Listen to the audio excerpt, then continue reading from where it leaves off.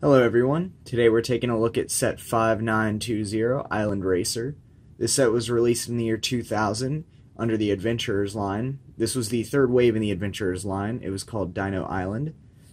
This set has 49 pieces according to the box down here, and this box is sealed, so we're going to go ahead and take a look at each side of it before we open it up. On the front here we've got a picture of the racer, Sam Sinister or Baron Von Baron. He goes by a couple different names throughout the series. Here's the top of the box. And then the back of the box we have a couple alternate builds. Surprisingly different vehicles for the few pieces in this set. So we've got a biplane looking thing. And then we've got a smaller looking car as well as some strange base build here. On the right side of the box we just have some warnings. Same as on the left side of the box. And then the bottom just has the barcode and a little bit more information. And I forgot to mention that this set retailed for $5 back in the day. Alright, so let's go ahead and open it up. It opens with a punch tab on the back, as most sets did.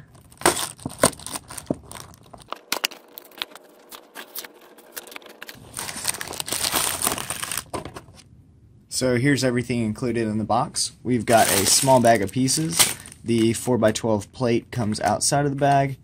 And then we've got a promotional pamphlet here. So open this one up. So here we've got some of the original Star Wars sets, Soccer, Arctic.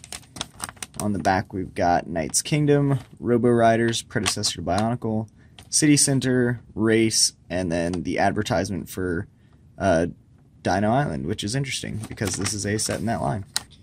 We also have a Join the LEGO Club pamphlet.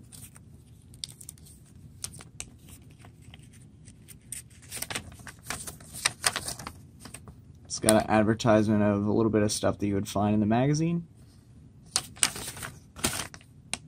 Pretty cool.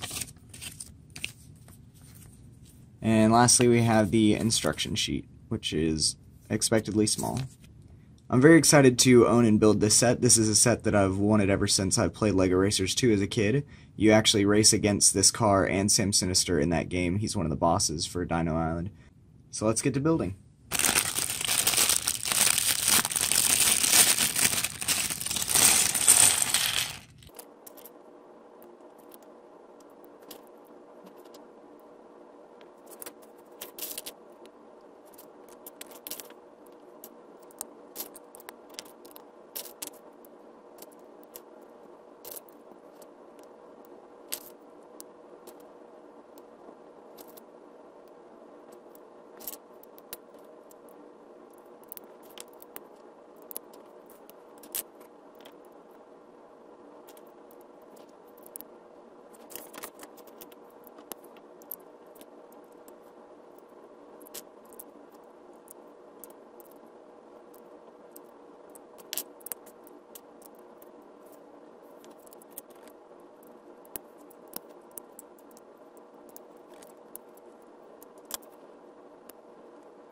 So here's the finished set. As expected, it's a pretty simplistic build, as most of the sets at the time were. However, I think this does a really good job of making it look complex when it's all put together. The hot rod design is really cool, and it's just a nice little set. Here's the one minifigure that comes with the set. He goes by a couple names, either Baron Von Baron or Sam Sinister. I know him primarily as Sam Sinister. He's got a really cool design. I like his epaulets and his hook hand. This one comes with the pilot's helmet with goggles that can go up and down. And then the classic LEGO revolver.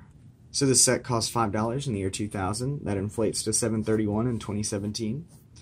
Current used price is $11.15. Anyways, thanks for watching my review.